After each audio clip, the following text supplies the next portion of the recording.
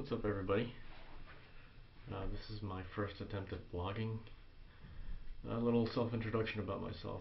I am a 29-year-old guy, or 29-year-old man rather, but you know, I just want to say 29-year-old guy because whenever I say man, I feel it's such an old term. Anyway, I'm a 29-year-old guy. I recently lost my job at a laboratory about 2 weeks ago. It's a little bit tough because I was fired, so I'm hoping I'm still eligible for unemployment, but you know, it could be a little challenging. And I have an apartment and rent to pay for, and some utilities to pay for as well.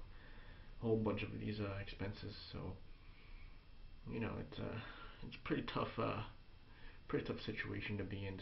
So it's a tough conundrum, I guess, or it's really just a tough situation to be in. And you know, I realize if I let myself, you know, be afraid, then it's just only going to be debilitating. So what I'm doing right now is just, you know, taking deep breaths until clarity and focus come.